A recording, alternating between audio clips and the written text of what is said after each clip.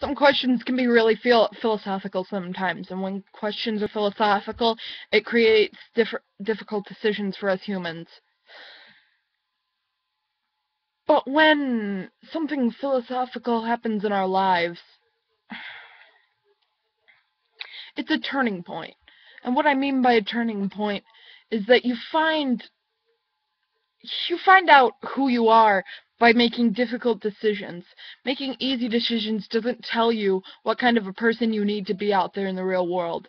But instead, if you make very philosophical decisions and you think about your decisions before you make them, it makes you into a person, the mold that was created before you were born. Everybody has this sort of mold. And when people are born, they are destined to fill that mold. This has nothing to do with religion, by the way, so cut religion out of the picture. This is just my theory.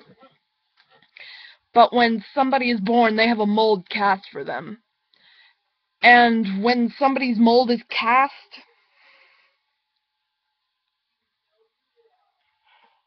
there are everybody's destined for good, but sometimes some people go off the beaten path. And they become very bad people. Hitler was one of those people. And so was Kim Jong. And Stalin was too. He was a good leader for a while, but then he turned bad. And then, getting off track, people will stray off their true mold, but the people who think about the decisions before they do them and take morals and everything in that into effect, that's called a philosophical decision on my part. And when a decision is philosophical, it just casts another part of your body into the mold.